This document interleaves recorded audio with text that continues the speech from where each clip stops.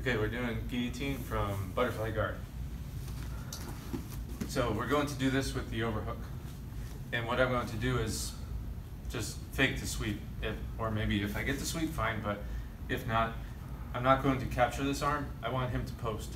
So I'm going to get my overhook. Don't want to be too high up there because if you have it too high, he has a lot of range with this part of his arm. If you do it a little bit further down, he has less range, can't really move as much. So once I get him up in the air, I'm going to purposely bring him back down away from me, like this. I need some space here, because once he gets this space, he's probably going to be concerned about this arm, and I'm expecting him to come in. Another thing is, with this overhook, I need to bring him down, so he's not up here. It's going to be kind of hard to guillotine when he's up. Okay? So away, down, and now since he's over here, I'm going to wait for him to come. Once he comes in, I'm bringing this over, and I'm going to take this hand and switch from the overhook to a cup grip, just like this. See grip right here? What this will do is it'll stop him from taking that hand in and start fighting my hand here. So just temporarily, I'm going to push that, so now I get extra space this way, because when I guillotine, I don't want to be leaning back. I want to be leaning forward. Not really with my head like this, that doesn't count, with my whole body. So even if I have to just push myself out a little bit more, I can do that. So I'm going to do this, and you can go back on this side. And at the same time, I'm going to bring my everything from this side of his spine to that side of his spine. I'm going to look up. You can even take your leg out if you want, and go high, like this. Now my hand's way up here. So in order to finish, I can just take this grip, come up over the top and finish like that.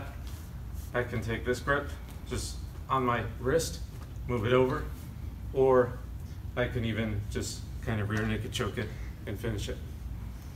Okay? So one of the, like I mentioned, you need to be forward, and I want to go over and look up this way. So I'm going to move everything from this side to this side and go up. Now sometimes if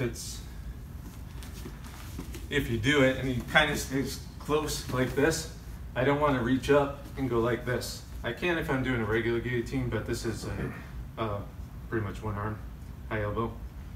So if he stays up here, I can still grab it like this, and since I have my butterfly hook in here, I'm going to take him down this way, head to the mat, lean all the way over, look that way, and use my butterfly hook just to bring him over. I'm going to follow him all the way over, knees to the mat, just one hand, because his arm is up here, so just one, still all the way around here. All I'm going to do is post out, drop my hips, lift my chest, and finish. So let's just do the first. So just put it together with the first one that works. I got this. Come up, bring him out. All to this side. And choke him easily. So with the elbow, I'm trying to get it, when I go under here, I'm trying to get my elbow under his chin, like this, as much as I can. You can finish it like this. It's more like a regular guillotine. I'm trying to get this high, so when I'm in this position, this hand, it's going to be hard for him to find this hand right here, like that. So between this grip over here and this hand up high, it's going to be easier to finish.